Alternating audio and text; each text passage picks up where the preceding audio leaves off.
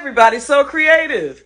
One thing about cooking for yourself, if you do it wrong, can't nobody tell you don't do it again, because you can do it all over again.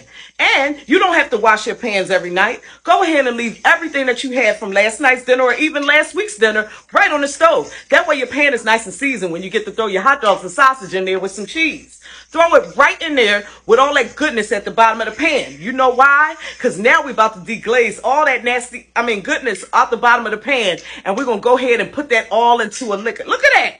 Look at that. It's turning into a liquor. Uh-oh. The cheese is bubbling. That's when you know you done it right now. Now everybody going to be coming, running to the kitchen to wonder what you doing because it's smelling so different in there. See that? Make sure you bang on the pan a lot with your spoon because you want everybody in there to know you really doing it in the kitchen. Push it down. Push that nice soft bread down. You don't want that softness. You want it to be real soupy so you can wring it out at the end. Make sure you cook everything together because you want to soak up all them juices and all that seasoning you had at the bottom going right into that roll. Don't that sound different?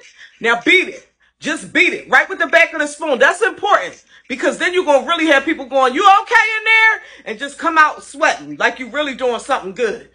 Look at there. See how once it starts, the string is getting there. You're almost done now. Make sure you have that cheese real cheesy. You know why? Because it ain't going to slide down easy if it ain't cheesy. I bet this one would though.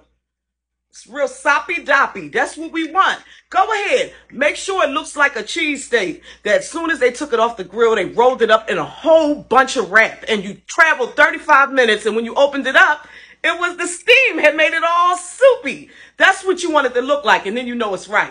If y'all don't like that, go on down to Kiki's house. Kiki is the neighbor with all the kids that don't mind feeding everybody. Just tell us somebody else sent you.